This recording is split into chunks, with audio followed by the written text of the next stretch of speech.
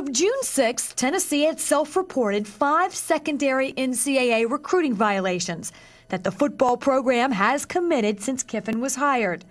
Those violations range from holding a simulated news conference for recruits to improperly using Twitter. If you really study recruiting violations and minor violations, they happen very often at a lot of places.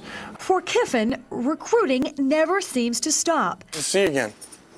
He hosted about 170 recruits the weekend of Tennessee's spring game. Sit right here.